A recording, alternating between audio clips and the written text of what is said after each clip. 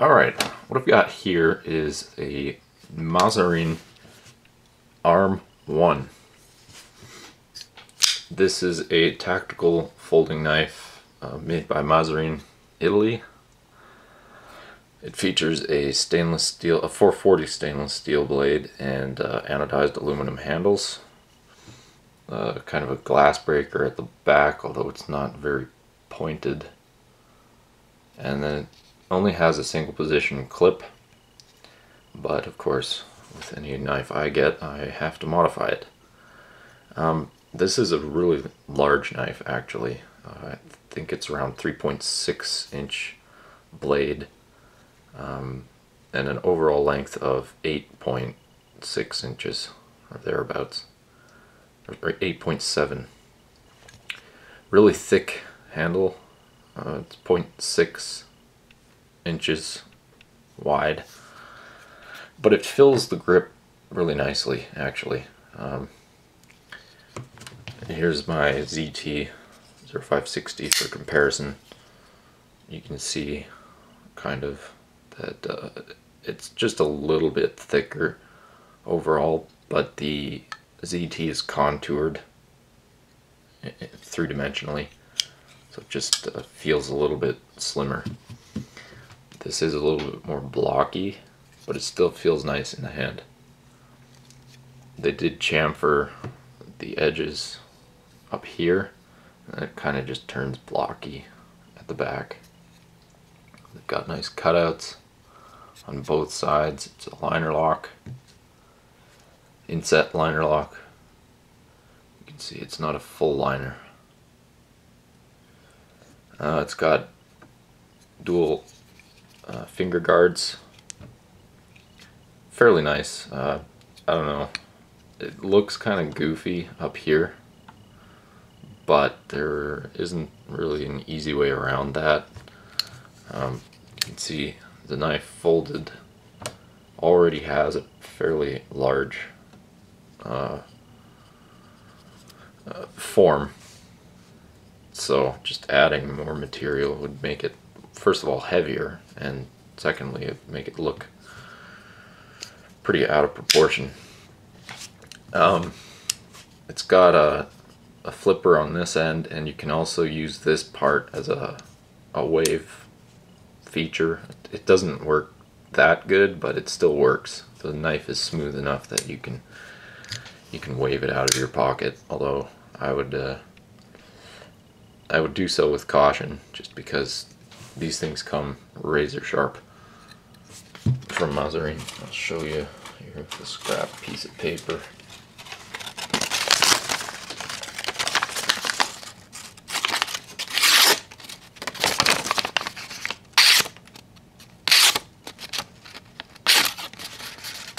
Very sharp. Yeah, like I said though, like I said, it's a 440 stainless, so it's not the greatest quality steel, but they do make it with N690 CO. It's a little bit more expensive than the one I got, but the MSRP is 139 euros, which translates to something like 200 US dollars. So it is in the price range of like an Almar, Sear, or perhaps a Microtech, a used Microtech. But it's decent quality. Actually, it's really nice quality. If you know, the steel isn't that great, but again, you can get N690 CO versions. Sorry, I had to get a drink of coffee. But I love the blade shape. I like the idea of dual thumb guards. It just makes the knife feel really secure, and it's not the smoothest just because it's so large, but you can flick it open. I prefer thumb studs, and it always works like that. Incidentally, the thumb studs also work as the blade stop. There is no internal blade stop. And yes, those are Teflon washers, actually, just PTFE washers. The handle is here, anodized aluminum with this really grippy insert. I don't know if you can see the texture of it, but it is insanely grippy. That will tear your pants up in a hurry. So I don't know, I would probably recommend just either cutting a piece out so that it can go in your pocket easy, or sanding it down so that it's not as rough. Be careful though, because you know it's sitting flush with the anodized aluminum, and you could scuff that. Pocket clip is okay, it's not the greatest. Those screws will change. I couldn't find any other screws, so I had to buy these. Actually, I didn't even buy them, the guy just gave them to me, which was nice. Blade centering is not perfect, but it's not bad. I mean, it's not scraping. I mean, for the price at $200, I would expect the centering to be perfect, but this isn't a $200 version. This is a cheaper version. I actually got it for 67 euros from where was it? Couteau Clis. It's a French supplier of knives.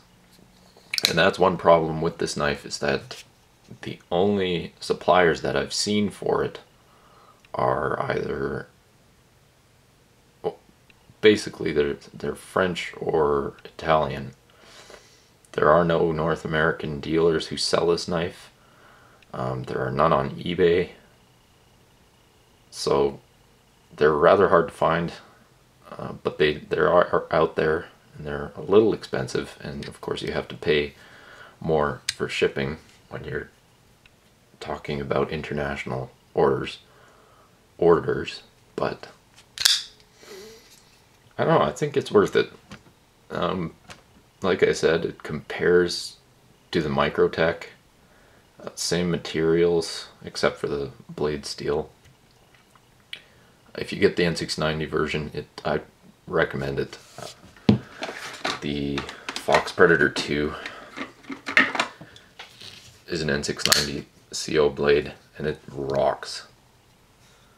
This is a heavy knife too. It's around the same weight, and it's Italian made, around the same price, $140, $140 overall. I think I paid $140 for the knife and then $20 for shipping for this one, or 20. Yeah, I think I said that. And $100 for this knife and $40 for shipping because it came from overseas. So, not a cheap knife, but you know, when you're talking in the level of Microtech and Elmar, that price is subjective. You could find it worth it, or you might not. It's totally up to you.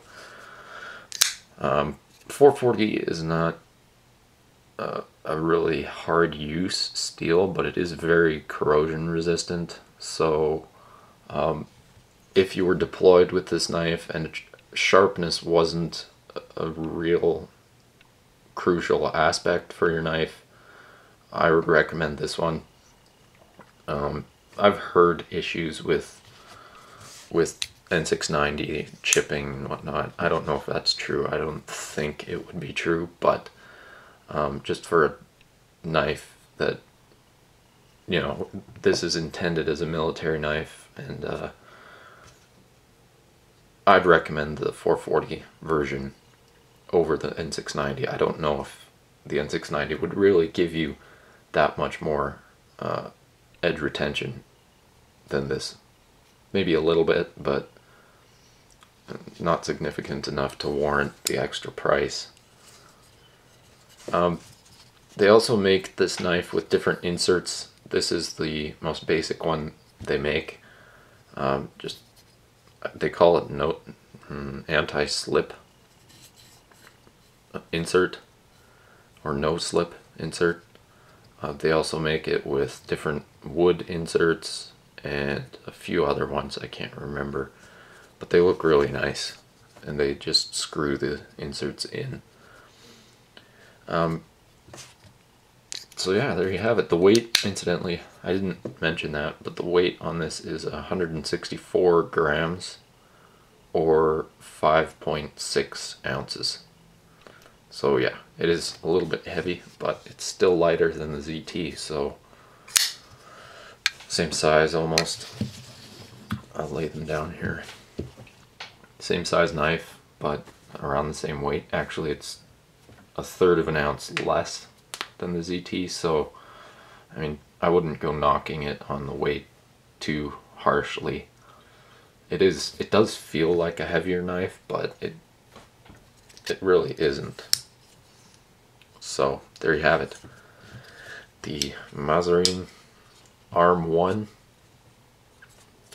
Cool knife. Go check it out. Their website is in Italian and English, so you can still read some of the specs on their knives in English. They're not very in-depth specs, but they're decent. Anyway, thanks for watching, and I will see you later.